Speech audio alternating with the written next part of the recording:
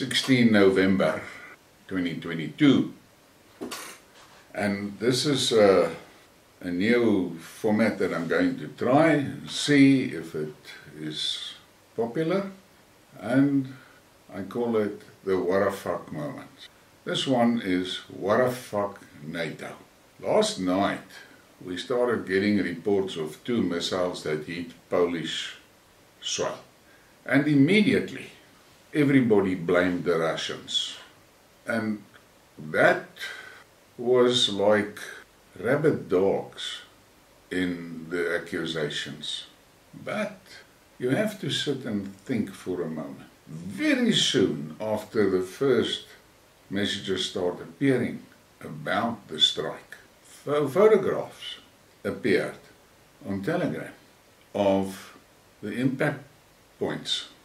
And there was a lot of commentators that very quickly showed that the missile fragments that was visible there was S-300 fragments.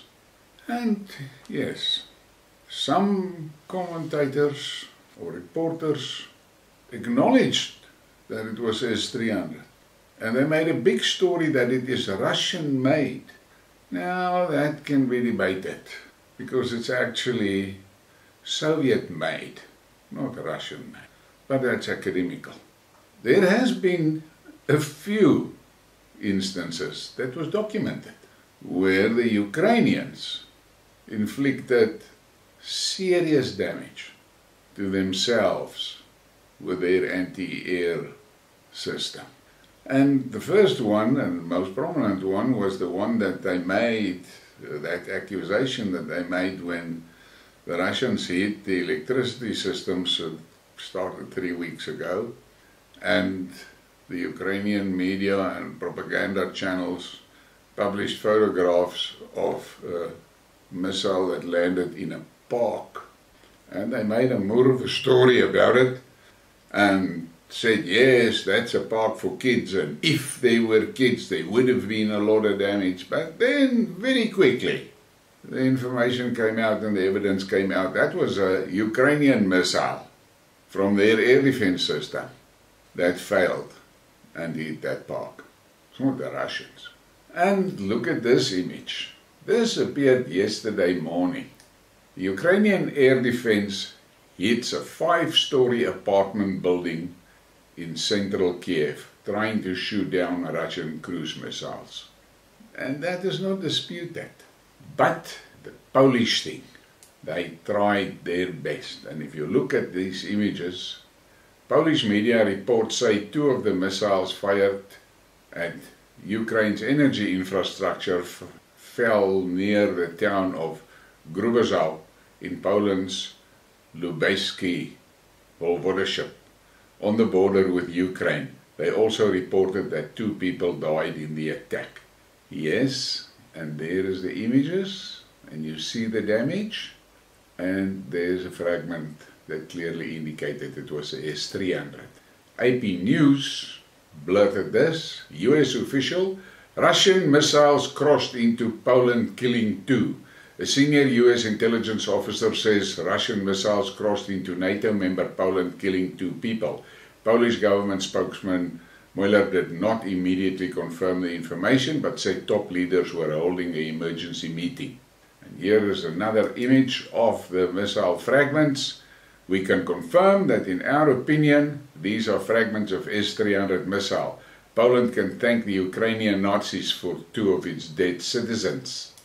And shortly after that, some joker posted this on Telegram. Breaking.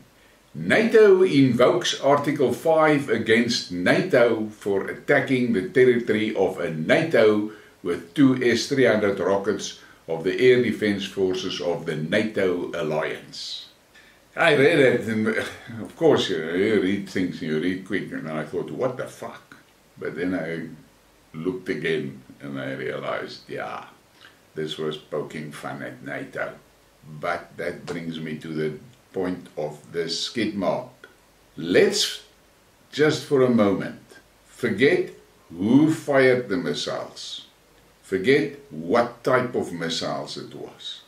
The burning question that the media should be on top like crazy people is, how the hell did it happen that those 2 missiles flew into Poland and exploded on Polish soil without being challenged by the NATO anti-air defense system?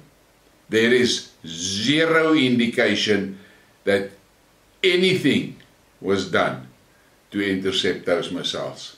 And that fact should make every citizen of Europe fucking nervous today. How is it possible that these 2 old missiles flew into Poland and exploded, unchallenged? Now NATO comes out and they say, yeah, they've tracked the flight paths and they can see it was not from Russia and all that type of cock, but that's immaterial. The real what the fuck question is, where was the NATO anti-air defense system? Poland is awash with NATO bases and NATO soldiers and American soldiers and the fuck knows what else. Poland is basically an extension of America, a province of America, but not a single defensive shot was fired at those 2 missiles. So, what do we have here? What is NATO? There's a lot of posts and articles about the fact that there is already NATO troops fighting in Ukraine, in Ukrainian uniforms. Ukraine is today basically 100% using NATO equipment, and the Russians is grinding them to pieces. And NATO wants to be so belligerent and keep on challenging Russia. They're so fucking useless they can't stop 2 old S-300 missiles. That is a real what a fuck. Here is something more about that.